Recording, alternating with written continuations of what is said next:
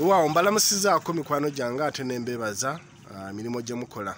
Erinnya nze Brian owa Brian Media ate nga nze Executive Director wa kitongole kya Innovations for Youth and Women Empowerment. Olunaku olwaleero tuli wano ku Innovations for Youth and Women Empowerment, ekitongole eky'obwannakyewa ekisangibwa ebyakabanda mu disitulikiti y'Rakai. Olunaku olwaleero tulina abayizi bano bagenda tubuuzaako batubuulire ki byafunye mu kitongole kino. Jjukira nti tuyigiriza abaana abawala n'abakyala okubaako nti balina emirimu gy'emikono gye basobola okuba nkola ki bakwasaganya. Katutandikire wano Mama Baby, erinnya lyo ovaawa ne kiki ky'oyize okuva lwolajja wano mu kitongole. Amanya gange nze mbayita Agnes. Okuva lwenajja wano nfunye ebyenjawulo ebiyitirivu. Kubanga najja simanyi na kaviiri yadde n'akamu. Naye kati emitogi gino ntandise ogisona.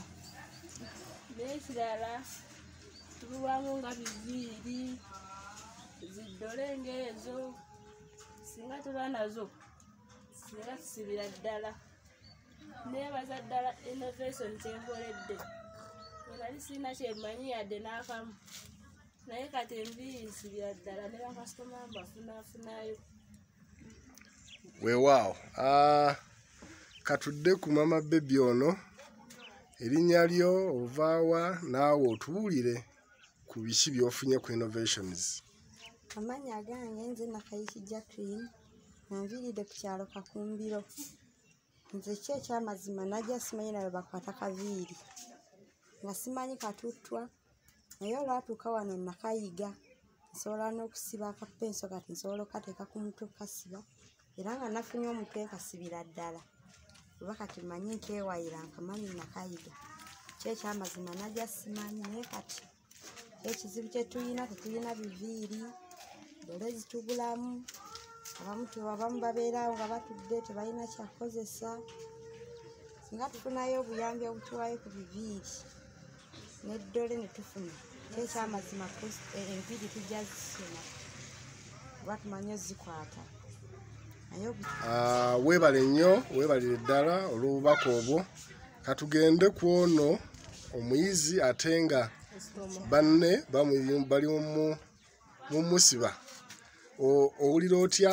Erinnya lyo gy'ova na ki ky'oyize?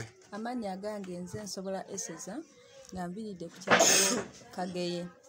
Twebaza Innovation for Youth and Women Empowerment kyetukoledde. Nze ndi mukyalaani naye kati ebisinga obungi nsobola okubyetungira, n'omwana wange byayambala kati nsobola okubyetungira era saati eno nze nagyetungira.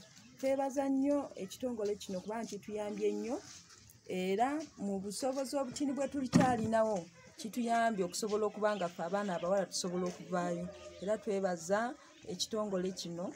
N'ekirala tusaabulamu nnyoko ku wuzi, bitengi n'ebyalaani ebirala. Banaye mwebale nnyo naddala abatufolowinga n'abatuyamba. Mukama abaddizeewo mu buli kimu kye mujjayo, Mukama abawe omukisa. Mwebale nnyo abatugoberera nammwe abasharinga video zaffe. Mwebale nnyo kuba nti mufisayo obudde ne muba nti muwachinga video zaffe. Tugenda kweyongera mu maaso n'okubalaga ebigenda mu maaso ku Innovations for Youth and Women Empowerment.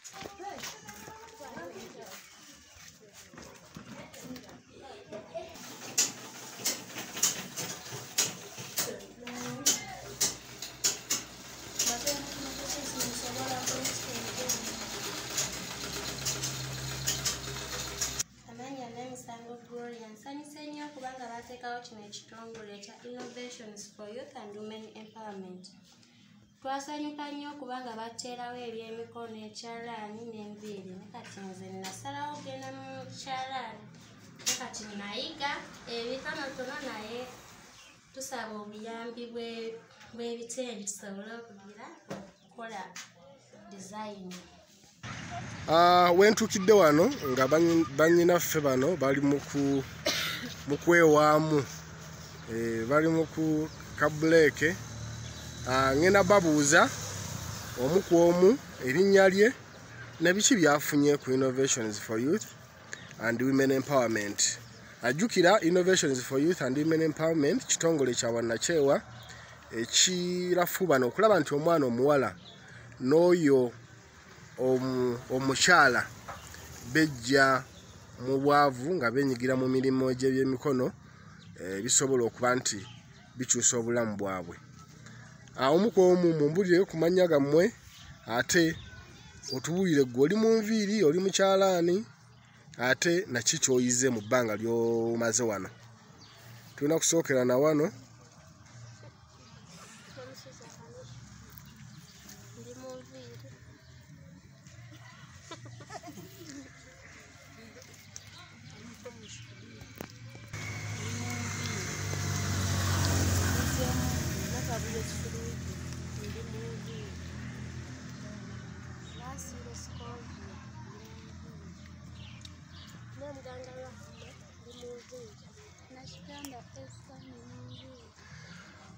Karahuma, ebbanga lyomazeewo golaba kiki kyofunye mu Innovations for Youth and Women Empowerment? Nfunyeemu nze ntandise okufunako ne ku ssente wangi. Kale nze kyembaagaliza mbaagala kuba nti mukwata bire bibasomesebwa ba trainers bye babagamba mubeere nga kale ebbanga limubeera wano libeere nga mufunamu ekyomugaso. Amanya ganze namugunya vaira nva mu kitundu ky'ebyakabanda my skill ndi mu nviiri kyenzizeemu naakamala wano wikyemu entandise okuyiga akaswayiri. Ebimu ku bitulemesezza okuyiga obulungi naddala twetaagayo ebiviiri biddole n'ebirala naye tujja kgenda tuyiga. Twebaza ekitongole kya Innovation. Omukyala ono ali wakati gwemulaba wano ye mukyala atuyambye, ye mukyala atukoze obulungi obutali butono okuba nti abaana bano bafuna ebyemikono, bayiga enviiri, bayiga ebyemikono naddala enviiri kubanga yali ku paati eyo, yali ku section eyo y'enviiri. Agenda tubuuzaako ate atubuulire abaana bano oba abayizi bano abasanze atya ate oba oli awo abeeko n'obubaka bwawa eri bannakazadde b'eggwanga kuba olunaku olwaleero lwanga 8 okukuza olunaku lw'abakyala bamaama, so agenda kuba nti atuwa obubaka obwo. Nyabo tusanyusa okukulaba wano ku Innovations for Youth and Women Empowerment. Amanya gange nze Nansireko Maria nga nsangibwa Kitaasa nga gyenva nensobola okujja wano ebyakabanda okuyigiriza abaana enviiri nga nyinamu abakyala nyinamu abaana byonna olinga bwazze naye nga tuyiga ebyemikono naye nga kituyambye kubanga abaana bangi babadde gye bali naye nga babyagala naye nga obusobozi obujja okuyingiramu. Kati awo ne tusanga nga bwe batandiseewo ekitongole kino Innovation for Youth and Women Empowerment bangi bafunye omukisa okulabika nga bajja okuyiga enviiri naye nga bwe kityo tuyiga era bangi bafaayo era bakutte naye munnaye bakuba obusobozi awamu waliwo ebituuka ne bigaana oluusi nga n'abazadde tebabirina ne tukaluubizibwamu ekyo ekyokubanga ebiviiri ddole nga tebalina. Kati awo obuzibu bwe tubusanga naye singa tunaaba tufunye ebintu ng'ebyo abaana bagenda kugwanyirwamu abakyala. Mu butuufu nze nange naziyiga ndi mukyala ndi wanzaala nga 3 entyo nenjiga naye ekyanyambye okulabika nga nsobodde okuweerera abaana bange okwekolerako nebyensobola okukola sitawaanya musajja kusabiriza. N'olwekyo bakubiriza abazadde nti muyambe abaana basobole okubaako kye bayiga kubanga kitaasa omwana tamenyeka aba alina ekimubeezaawo.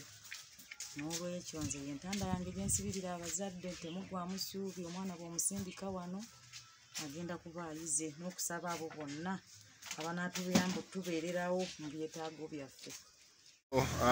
Twebaza mwenna.